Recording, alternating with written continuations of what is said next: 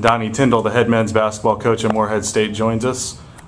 His team defeating Princeton today, 68-56. And Coach, we were just talking here before we started rolling. Probably the best defensive effort for your team this year. I know you're pleased with it. Well, that's a quality win because Princeton's got a really good team. They're well coached. That's a team that's going to go on to win 18 to 22 games and have a chance to go to the NCAA tournament. So it is a quality win against a very, very good team. I thought our kids competed and played hard, and we were fortunate to make a few plays at the offensive end that we haven't made thus far this season.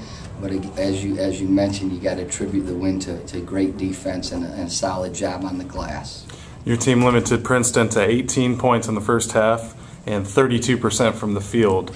Just talk about, from an X's and O's standpoint, what was working there with the press and why your team came up with those good defensive numbers. Well, I think our press was effective. We were able to play 10 guys, and the rotation was good. Guys were fresh, and they're a very, very efficient team in the half court, and so we wanted them to have to work in the full court to get the ball across half court into their half court offense, and we had some success with that. They were better against our press, or maybe we wore down a little in the second half. But I thought we did a nice job in the first half of making them work for every inch of the floor, and fortunately we contested some shots. They're not going to shoot it like that very often. They were 0 for 8 from 3 in the first half, and that's not a typical Princeton team, so we maybe caught a break there as well.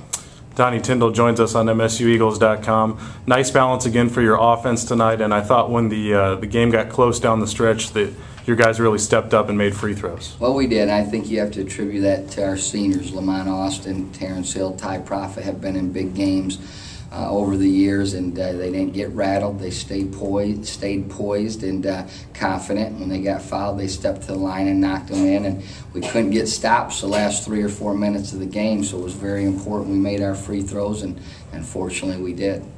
We talked yesterday about the strength of your non-conference schedule. Princeton had 4 returning starters from last year's NCAA tournament team. Got another tall order tomorrow with host Bucknell. Yeah, another very physical team, another team that's well coached. They're disciplined, and much like Princeton, there's not too many chinks in their armor, so we're going to have to play very well again. We're going to have to match their physicality, as they have a tough physical front line with good players very similar to Princeton, and we have to do a better job limiting our turnovers, and hopefully our press can take its toll again. All righty, that's Donnie Tyndall. Congrats on the win, Coach. Thank you very much. Thanks.